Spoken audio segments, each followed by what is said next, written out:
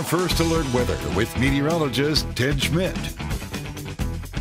Might be a great night to pull out the grill.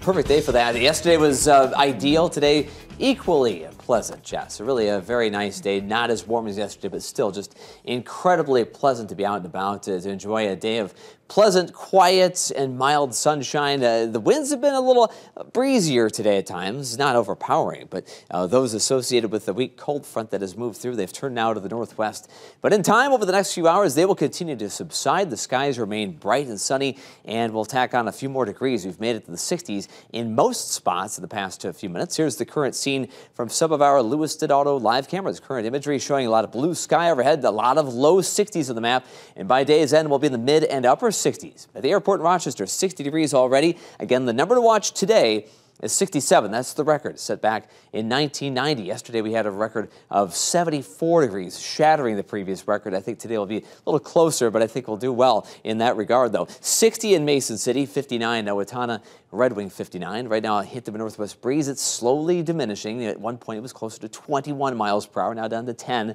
Air pressure is rising, 29.74. So the numbers to watch again, mostly closer to 70. Upper 60s, low 70s. Our forecast high temperatures in the mid and upper 60s. So a couple of spots will get there. Some will just get really close to the record. I think Rochester will be matching that. Austin, I do think, will be setting a record here in a few hours. Just a few thin cirrus clouds overhead.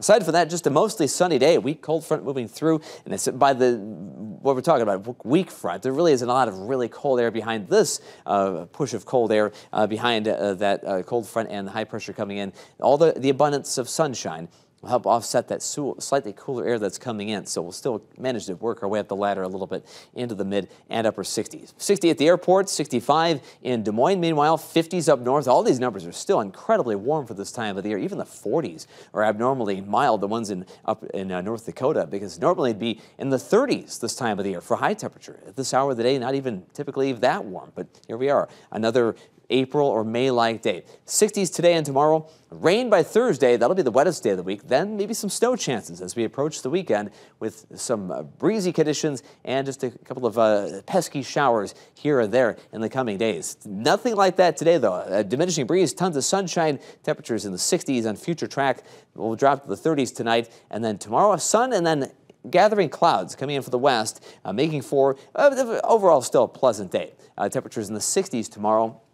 Late tomorrow evening and tomorrow night, we begin to see some showers working their way in. And yes, even some rumbles of thunder will be possible. Some thunderstorms with this upcoming system. Not severe weather, but don't be surprised if you hear a clap of thunder on Thursday as that slightly cooler air aloft sinks southward. And eventually, maybe a shot of snow shower activity or flurries by early Friday morning. And a reinforcing shot of cold air comes between Saturday and Sunday. And see the results. By the time we get to Sunday, highs only in the 30s as we begin to feel more March-like in the coming days. And there'll be some rain chances coming in on Thursday, with spotty snow showers early Friday, and then a bit of rain or snow, very sparse activity Saturday and Sunday. Today, pretty benign day and a mild day and a near record day. Look for a high of 67, mostly sunny, northwest winds around 10 miles per hour. Partly cloudy, 36 tonight with a light northeast breeze.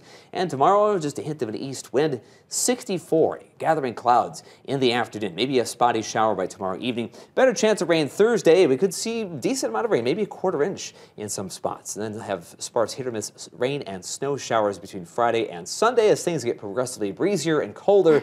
And yes, you knew it would come eventually. March weather comes here just in time, unfortunately. For St. Patrick's Day, that may be one of the coldest days of the entire month, actually colder than average on Sunday. Yeah, it's ironic that the pot of gold is showing up on that day of the forecast. Strange, I know. Yeah, what can you do? Right. Thank you, Ted.